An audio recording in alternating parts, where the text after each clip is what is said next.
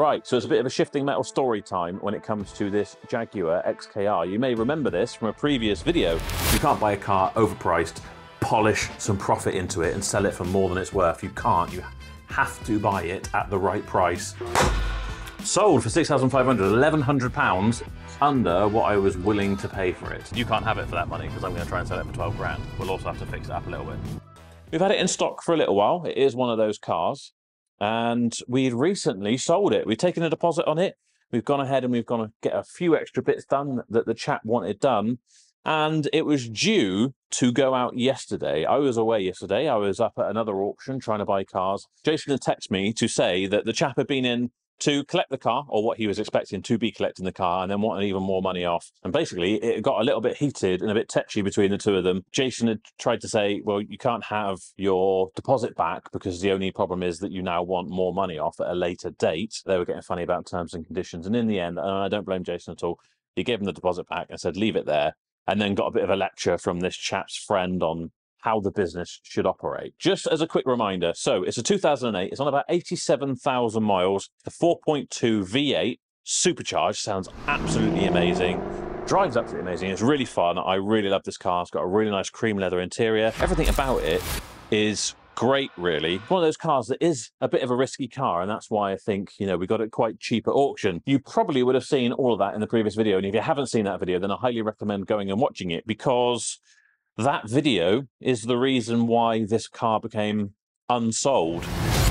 Basically, Jason had finished all the prep on this car that the chap had asked for, getting the wheels fully refurbished. We'd had brakes, MOT, servicing, all new plugs through it and everything, all of which I will go through all the prices for you and explain why having more money off just wasn't going to be an option. He phoned the chap up and said, the car's all ready to collect now if you'd like to see it. He said, okay, I'll come in and have a look at it again, which seemed a bit odd, as if you'd already committed to buy the car, but saying you'd come in and view it again, maybe it's just a strange wording. But basically the guy came in, checked it over, looked around it, was happy with it, and he said, right, well, what are we going to do about price then? Because I know how much you paid for this. Clearly the chap had seen the previous YouTube video and felt like the fact that we had sold it to him for £11,800 was unfair. It sounds like a lot of money, doesn't it? A difference between £6,500, which we kind of said in the YouTube video, plus fees, of course, and then £11,800, and it obviously hurt his ego quite a lot, and he felt like he didn't want to sort of hand over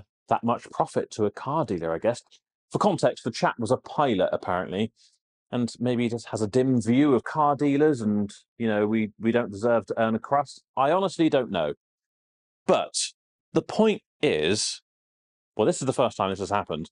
Plenty of times I have sold a car and people have subsequently seen the video where I talked about it and I was completely open and transparent about how much it cost me and how much we spent on fixing it up. And they've always said, I love the video. I watch it all the time now because it's my car and I really like it. None of them have ever said, I don't like how much money you made from this. We are a business at the end of the day, and if we weren't making money, we wouldn't have been able to be here to sell the car in the first place. Right, I've got my list here of everything, as far as I can remember, that we have spent on this car, and probably the full amount that we've spent on it probably surprise you. And I wish I was here yesterday so I could kind of explain this to the buyer and why there is just absolutely no hope in hell that we would have given any more discount off of this car just because he felt like he was getting a hard deal. In fact, I do wonder if this was just a case of like buyer's remorse, realised maybe he didn't have as much money as he thought to spend on a modern classic car and was looking for any excuse to get out of it, because actually this is probably one of our least kind of profitable cars that we've sold in quite a while. And I'm going to tell you exactly why. So the car itself, we bid £6,500 at auction. And when you buy at auction, you get fees. We had £397 worth of fees on that. You may remember from the last video that the head unit didn't work. There was no display. You couldn't adjust the central heating, or you couldn't see the results of what the central heating was, all that sort of stuff, because it just didn't work. And we had to get a replacement sat-nav unit or something, I think, in the boot. Whatever it was about 450 quid, and we had to wait for it to come from America, which is probably why we've had it in stock for about 3 months. A lot of this stuff took a while to come. On top of that, we've now had all four wheels completely refurbished at the cost of £384. We put some boot struts on it for £20 because the boot wouldn't stay up. We've done a new MOT on it, which cost us £55. And as a result of that, it had a few failures, including a power steering hose, which I don't even know exactly how much it was, but I don't know exactly how much. Sake. Right. We had to put a power... Adrian! Can you hold off for 5 minutes? We had to put a power steering hose on it, which I don't actually really know how much it was, and I honestly not interested in finding out. I'm just going to say 50 quid. I don't think it's going to affect our values too much. I did do a little bit of research because we put new brakes, disc and pads all the way around, and some new brake hoses as well because they were MOT failures. That was around about, just in parts, £400 plus the VAT. We had to put a battery on it because it would keep going flat. That was £160. And then we did a full comprehensive service on this, including 8 spark plugs at £8.50 each. The pollen filter was about 35 quid, and all those other bits and pieces together was £180.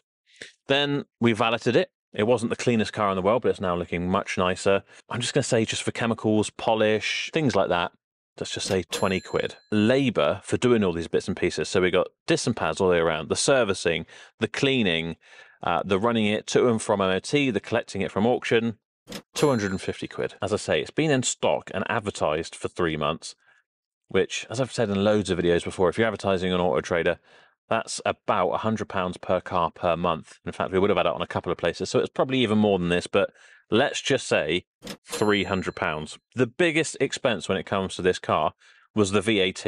Well, you haven't seen one of my videos before where I explain VAT on used cars. We use the VAT margin scheme. And basically, in short, because it's a used item and there is no VAT to be charged on it, dealers pay VAT on the margin that they make. So it's the difference between £6,897 that I paid for the car, including the fees, and what I sell it for, which in this case, it was £11,800. So it's just... did the maths, and it was about £5,000, I think, which means that the VAT we paid at a rate of 16.67%, I think that's right, don't kill me if I'm wrong, is 850 quid. And it doesn't take into account all the expenses that we paid on it. That is completely irrelevant. It's just what you buy it for and what you sell it for. So 850 quid. So that brings the grand total of our expenses on this car, not including VAT, to £10,016. Which means selling this at £11,800 means we had a net margin of £1,784. Now, that means that's the money we've taken out of this. It doesn't take into account corporation tax when it comes to making a profit at the end of the year on this limited company, and it doesn't include the income tax that I would have to pay should I want to take that out and actually spend it on myself. You'd probably be down to, I don't know, £1,000 out of that. And would you warrant this car for up to 6 months to be fit for purpose? How many years old are we talking?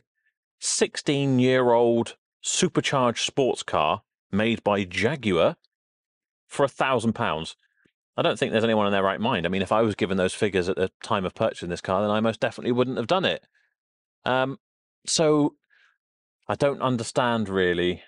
Well, I do understand. The chap has seen the video where I said I bought it for 6,500 and it's upset him. He felt like he was getting hard done by. But actually, can you imagine all that work and effort we've put in to take essentially £1,000 away at the end of this? I think you should be bending over and shaking my hand and kissing my ass, essentially. That comes across really doesn't it? I think he should be thanking us, really, because I don't think you'll find another car now as good for the same amount of money. Really, we should put the price up, and in fact, we have put it back up at 11,995.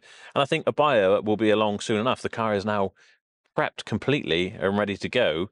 Fresh new pictures, fresh new alloy wheels. Just lost the sale because of a damaged ego. So, as irritating as it is that we had got this car fully prepped for a customer and he's now backed out because he felt like he was getting a hard deal, it's very much for the best, because it's not the type of customer you want. I think that type of customer is going to be a headache regardless. Perhaps they were stretching a little too far to buy this car. I don't know. I'm not just trying to put them down because, you know, I'm just trying to find genuine reasons why this would be the case. But credit where credit's due. A lot of you in the comments before have said, I can't believe you let your prices out for how much you spend on cars. It's going to come back to bite you one day. and it never has up to this point, and most people have been really completely fine with it. It has on this occasion, but as I say, I think it's worked out for the best.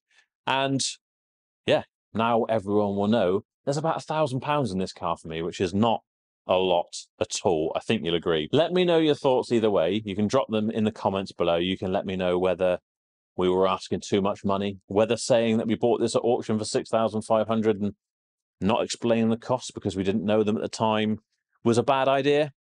I don't know. I think it's worked out for the best in the end, and we've got a better car for sale now, and we haven't got a customer who's got unrealistic expectations, which is worth its weight in gold. Anyway, that is it for this video. I hope you've enjoyed my little mini rant about this situation. If you have, make sure you give the video a thumbs up. Don't forget to subscribe if you haven't already. Not only will it really help us out, but I'm giving away a £4,000 Tudor watch. You could potentially win it completely for free as soon as we hit 100,000 subscribers. That's it for this time. I will see you in the next video.